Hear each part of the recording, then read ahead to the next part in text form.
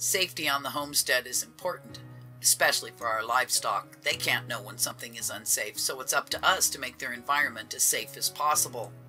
But there are other dangers that may not come across your mind. Get me to the farm. Hi, this is Sue with Get to the Farm. Safety on the homestead is important, especially for our livestock. They can't know when something is unsafe, so it's up to us to make their environment as safe as possible. Horse owners have a saying, horses are beautiful. They're born and then they spend their days trying to commit suicide. They can tell you stories about the many bizarre circumstances they found their horse in. Cuts, scrapes, and injuries. Catching their halter on a protrusion, pulling back and breaking their neck. Sliding down a hill and getting stuck between trees. Find them standing with their hindquarters stuck over the top rail of the gate. The list goes on and the vet bills get higher. Naturally, we have cleared out all their pens, looking for safety hazards, nails that can cause injury as well as debris that can multiply the chance of an animal becoming stuck. But there are other dangers that may not come across your mind. Consider the placement of lighting in windows. An excited animal can break lighting fixtures, getting shocked, and may try to escape the stall by jumping out even a high window. All windows should be covered by heavy wire mesh or grating. Dutch doors should have a screen or wire door that covers the open top part. Free-range chickens are great, right? Till you go out to check the level in the water trough and there's your hens floating in the tank. Must have gotten up there to get a drink, even though you keep a pan of water out for them. Fell in, got water soaked and drowned. There are plans online for wire mesh to help save sage grouse in cattle troughs on government land, or try putting a cut section of hog panel or cattle panel in the trough. Support the wire with 2x4s so the wood acts as a float. The animals, large and small, can drink, but poultry can get a footing on the wire and hop out. Think your waterfowl are safe from horse troughs? Ducks and geese can fly or hop into a trough, but may be unable to get back out again. I've seen geese trapped in a bathtub horse water trough. They couldn't get out since the sides were so slippery.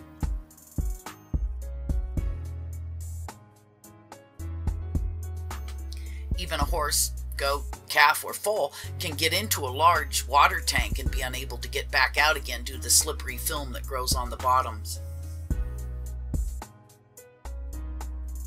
Trap hazards. Horses and other small animals can get stuck in what appears to be very small spaces.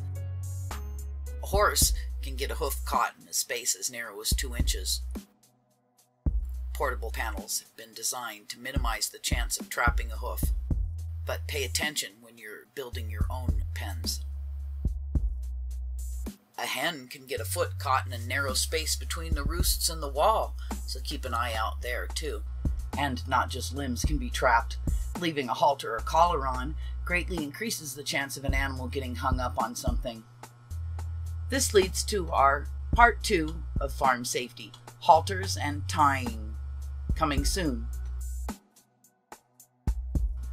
Bonus tip: electric net fencing is a handy item to have on hand to graze your animals in areas that you don't have permanently fenced.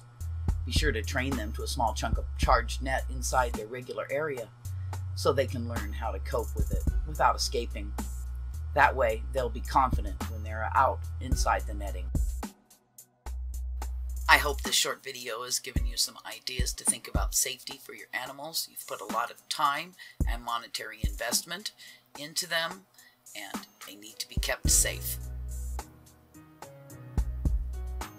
Please comment below if you have had any situations that you had to remedy the design of your pen, or where your animal may have found loopholes in your pen design.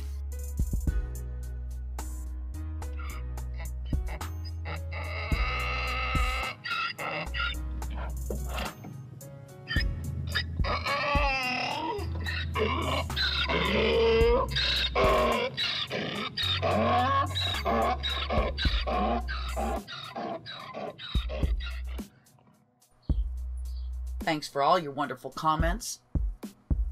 Please like and share. And if you're not already, hit that big red button to follow our adventures as we get to the farm. And I feel like New York City. Get me to the farm.